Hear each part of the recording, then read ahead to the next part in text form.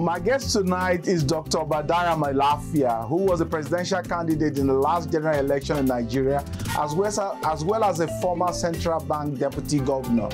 He has been in the news in recent times because of his fight against the continued killing in northern Nigeria. Tonight on Chim Talk Africa. But before we do that, please like this video and leave a comment below. Let's know what you think. And don't forget to subscribe and click on the bell button and share this video with somebody else. From Cape Town to Cairo and from Mogadishu to Dakar, this is Chim Talk Africa.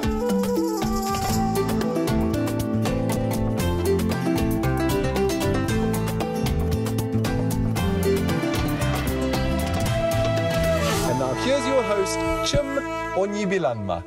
Hi there and welcome to this episode of Chim Talk Africa. I'm your host, Chim Onyibilanma. Thank you so much for joining us this week.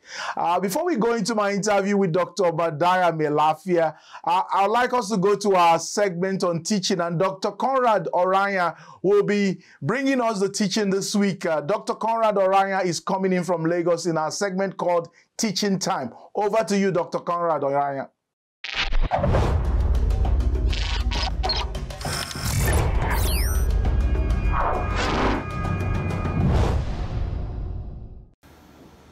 Thank you, Brother Chim, again for the chance to be on Chim's Talk. Today, I'll be reading from Mark chapter 1, verse 9 to 11.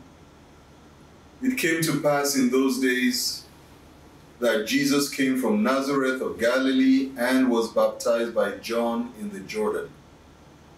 And immediately coming up from the water, he saw the heavens parting, and the Spirit descending upon him like a dove. Then a voice came from heaven, "You are my beloved Son, in whom I'm well pleased." Today I'd like to look at when heaven opens. It did not say that heaven opened because Jesus had been praying and fasting for heaven to open. It did not say that Jesus went to God and asked for heaven to open, or he went to John and asked John to pray for heaven to open. It says it came to pass in those days that Jesus came from Nazareth of Galilee to be baptized by John in the Jordan, and immediately coming out of the water, the heaven opens. It seems to me that there is a direct correlation between Jesus coming to John to be baptized and the heaven opening. It seems to me that there are some small things that we need to fulfill. If we fulfill those requirements without much prayer, without much fasting, the heavens will open. In this case, Jesus came to be baptized. Jesus did not need to be baptized, but he came to be baptized. And immediately after baptism, the heavens opened and the Lord spoke, and we know all that happened. What is it that could be the requirement needed for you to receive open heavens? It could be peace with your wife or your husband. It could be integrity in your place of work. It could be faithfulness and stewardship in the resources God gives you. We may be praying and asking for God to come down in power, for the voice of God to visit us. We may be praying and fasting for a divine visitation. But God says, there is something I've been asking you to do. You have not done it yet. If you only fulfill what I'm asking you to do, you don't need to pray and fast. The heavens will open. The heavens will open. Jesus came and he fulfilled a simple requirement. Not even a requirement he had to fulfill. As the Son of God, But he fulfilled that requirement. And only after that, the heavens opened, the voice came from above, "This is my beloved Son." Do you want God to introduce you to your world? Do you want God to speak and endorse you? Do you want a divine visitation and encounter? I have learned that while prayer and fasting is important, obeying God in little things is more important. Those little things the Lord has been speaking to you about again and again. This is the time to take it seriously. As you and I focus on obedience, we'll be surprised how quickly the heaven opens. When the heaven opens, everything else falls into place. When the heavens open, the endorsement from heaven comes. When the heavens open, the power of God comes. When the heaven opens, we'll hear the voice of the Holy Spirit clearly. But we need to fulfill that requirement. He's asking that requirement. He's calling on you. That requirement you need to fulfill. Lord, we need the heavens to open. Desperately, we need the heavens to open. We need the visitation of the Most High. We need the heavenly endorsement. We need the voice from above. But Lord, teach us to obey. Help us to listen and obey. Those things we keep putting away, these become the things that keep the heavens closed. May the heavens stay open, O God, as we obey you. Teach us to obey. Teach us to obey. In Jesus' name we pray. Amen.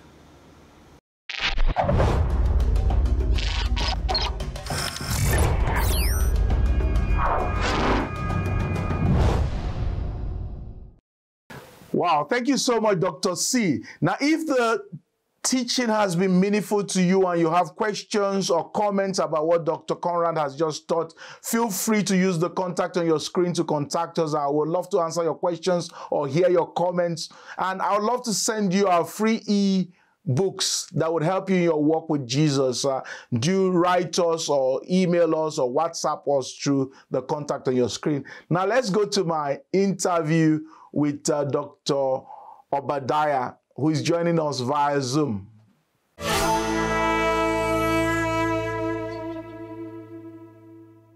Dr. Obadiah Mailafia is a Nigerian development economist, an international polymath, and a former Central Bank of Nigeria deputy governor. And he's a statesman who in 2019 in the Nigerian Presidential Elections contested as a candidate. His clip recently in a radio interview he gave, a video which came out of that radio interview where he made claims about the complicity of political leaders in Nigeria and some of the continual killing in northern Nigeria had gone viral, and this has made him come in center stage of many of the issues concerning security in Nigeria. Dr. Mailafia now will be joining me via Zoom from his abode in Nigeria. And Dr. Mailafia, you're welcome to the show. Thank you so very much, Brother Chim. Thank you for having me. It's an honor and privilege to be on your show. And my blessings to all our viewers. Tell me, Dr. Mailafia, were you surprised? I know that the issue of the killings in northern Nigeria has been in the news, but were you surprised at how viral that video of yours, which was put out, has gone across the world, literally? Were you surprised? To be very honest with you, yes, I was. But looking back, I wonder why I was surprised. I should have seen it coming. The thing is, it was a local FM station in Badagry, in the outskirts of Lagos. They had phoned in for an interview. So, well, it was around 7:30 in the morning, and I was sipping my coffee and having what I thought was just a chat, a radio chat, you know, that sort of thing. But it was Zoom, so they were taking, of course, the video as well. And we had what I thought was an honest conversation. And the thing just went nuclear, basically, across the whole country. And the rest beyond the country. It's beyond the country. Absolutely beyond around the world. Around the world, absolutely. You know, that is really what happened. So here we are. Personally, I feel you were doing what every Christian should be doing, speaking out as a voice against evil. And in your view, what do you think is the duty of a Christian in the face of evil? I think the duty of the Christian is to take a stand. And I derive my inspiration from great Christians of the past who took a public stand against evil. Now, it was clear from that video that your passion to speak against injustice and speak out for those who have no voice, it was so clear from that. But tell me, was this the reason, this Christian duty to speak out and fight for the oppressed, was this the reason you contested in the last presidential election in Nigeria? Well, I would not be totally honest if I told you that I was running as a Christian and I was driven by Christian principles to make a difference. The real motivation was not as noble as that, if I'm to be just transparently honest. I was living abroad in Belgium, in France, in Brussels, in Belgium. I was chief of staff of the ACP group. I was an international civil servant. I was having a wonderful time. I came on holiday and I met a very terrible situation. My cousin and her two daughters, little daughters, had been attacked by the Fulani militias. The husband managed to escape, but they shot them to death and cut them to pieces the way you cut salmon. Now, her father had died just a few months earlier, so when I went to console the mother, she just held me and passed out, literally collapsed, and went into some sort of coma. She had to be carried away to seek medical help. I can tell you, Chim, there and then something snapped in me. I told myself and I promised myself that I shall come back, I shall fight this evil, and I will defeat it, God helping me. I didn't care whether I spent all my money or my little savings, whatever, I was ready to fight this evil. That was the motivation. You could also say that it was a form of righteous anger and that I was being guided by the Lord. But I can tell you the prime motivation was something more human and more immediate. Personally, Dr. Obadiah, I feel that it ties in with the Christian call, even though you had that personal experience in your family, but that your motivation ties in very well with the Christian call. Now, tell me, Dr. Obadiah, one would have thought that with the killings in Nigeria and the insecurity being perpetrated by the Boko Haram Muslim extremists and the Fulani herdsmen, that when the present president got into office, that we should have seen it scaling down and becoming less and less. One would have expected that they would say, well, our man is now in office, so we're not going to make any trouble, there will be no insecurity, so that they will have peace. How do you explain the fact that in recent times the whole insecurity and killings and all of this terrorism has just increased the more in Nigeria? How do you explain it, Dr. Obadiah? Well, there are a few facts that most people don't know. The first one is that the current incumbent of the High Magistracy of the Nigerian Federal Republic is also the spiritual head and political head of all the Fulanis of the whole world. It's an organization called Miyetti Allah. He is the head of Miyetti Allah worldwide and has been before he entered politics. So he has the status of a caliph among his people.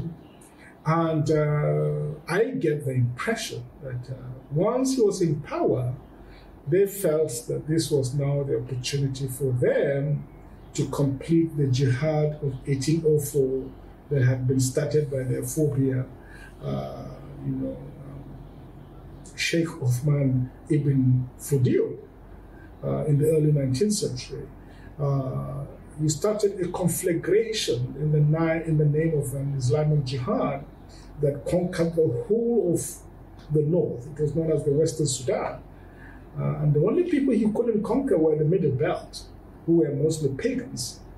Until, by the way, a German missionary by the name of Kalkum felt the call of God to go and evangelize what was known as the Western Sudan.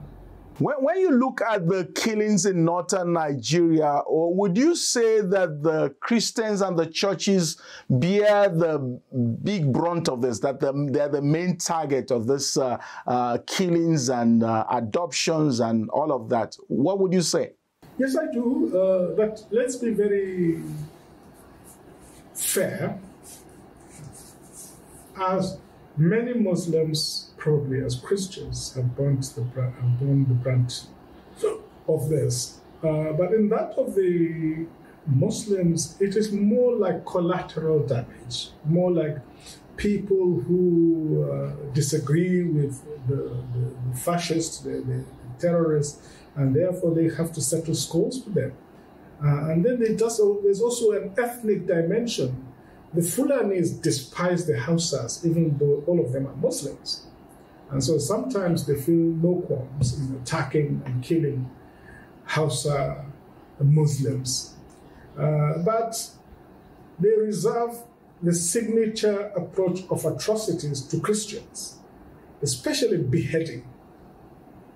Over 400 clergy, and including Roman Catholic priests and Christian Protestant pastors, have been killed by the terrorists in northeastern Nigeria. Over 3,000 churches have been destroyed. So you wouldn't say that they would attach, so definitely there's a target here. Tell me, how is the Nigerian church responding to this heightened insecurity that is right now even affecting the southern part of Nigeria increasingly? Well, I don't like to be very critical of our elders, the leaders of the churches in Nigeria. But I am afraid that it is like the kind of church that John, the Apostle John, prophesied in the book of Revelations. It is like the church of Laodicea. The church of Laodicea is neither cold nor hot. And so God has to spew it out because it is a tasteless church. I'm afraid this is really where we are with regard to the church. I haven't seen enough. If the church had taken a full stand, I think these atrocities would have been limited. I would have loved to see a situation where the whole church stand up and say no, including ordering all the churches, all the Christians in Nigeria to stay at home for a week. Don't go to work. Don't come out of your house. Sit at home and fast in protest against what is happening. If we could do that, I think that, more would have been done to stop the evils that is going on. So I worry that the church has not done enough. Dr. Mailafia, what would you propose as a solution for all these killings in Nigeria? And I think the first thing would be for the government to come out and address the nation and to allow the nerves to cool down and to restore confidence. And, bold action needs to be taken to disarm the terrorists, to restore hope to communities that are in despair. But if they cannot do that, I have always said that local communities have a right to defend themselves. If the government is unable and/or unwilling to come to their defense, it is their right under our Constitution, under our laws, under international law, and under the precepts of natural justice and equity, and even universal global ethics. It prescribed that communities that face an existential threat to their very survival have a moral duty to take such steps as are necessary to defend their communities. So the right to self-defense must be affirmed. And we can't always wait for government to do it. There's nothing in the scriptures that says that if a man comes with guns and bayonets to your home, you should lie down and just be nice to him and allow him to eliminate members of your family. There is nothing in the Bible that says we should do that. Therefore, I stand by the right of people to defend themselves if the government seems unwilling or unable to defend themselves. We need a national dialogue. The country needs to be restructured because it seems clear to us that the current structure and the current constitution, which, by the way, was actually designed by Fulanis and Muslims. Christians really had no say in it. The military sat down, did it, and just, lumbered it on the people. And we had to just take it or leave it. And when you had good leaders who were fair-minded and just, those issues never came to the surface. But now that we have a leader who seems to be tacitly in collusion with the Islamists, then we have reason to insist that this bad constitution must be thrown away. And, all the people of Nigeria need to send their representatives to design a new constitution where power is devolved to the regions and where government is truly based on the will of the people and on the rule of law, justice, and equity.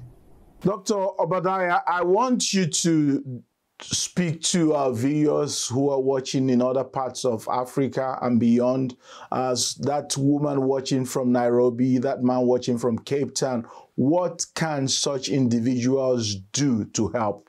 You would have heard the story of the founder of your missionary of the Capro ministry, Uncle Bayo Famonure. Yeah.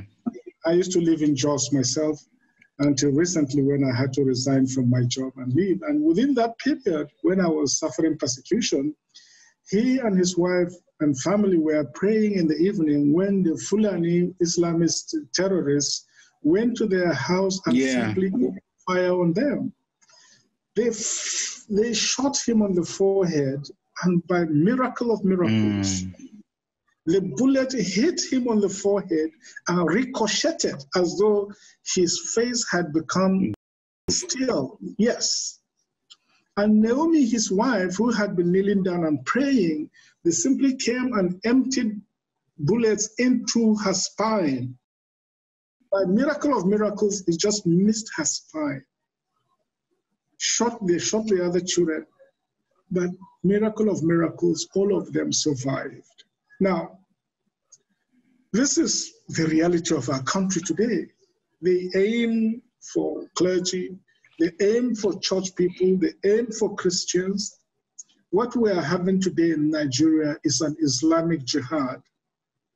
They are struggling to conquer our country and to take over our country. This is what is happening. This is really what is happening.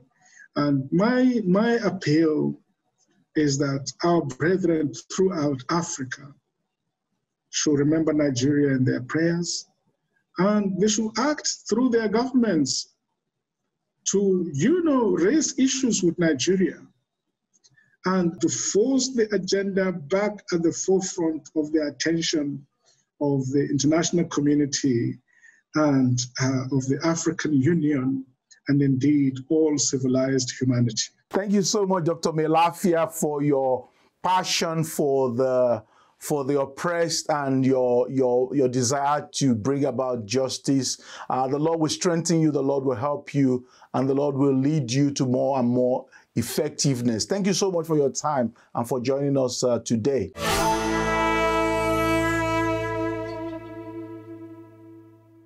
Great. So this is where we wrap up for this week. Thank you so much for joining us. And let me say once again, if this program has been a blessing to you, I want to encourage you to consider partnering with us. Your generous gift can make a huge difference because it will help us to take the gospel to more and more people all across Africa. If you would like to do this, we would like to send you a thank you gift. My latest book, God Gives His Children a Song, is a book that has blessed people all across the world. And I want to send a copy of this to you as a thank you for whatever gift you would give into this ministry this week to help us carry on this gospel work we continue to do across the continent, as well as our various missionary work. Go ahead and use the contacts on the screen if you'd like to know how to donate to our ministry today. Thank you so much for joining us. Remember, there's a lot more content we have on our YouTube channel. Use the contacts on the screen and get to watch our old editions and many more things on YouTube. Bye-bye now. See you next week. Same station, same time. Bye. Please like this video and leave a comment below. Let's know what you think. And don't forget to subscribe and click on the bell button and share this video with somebody else.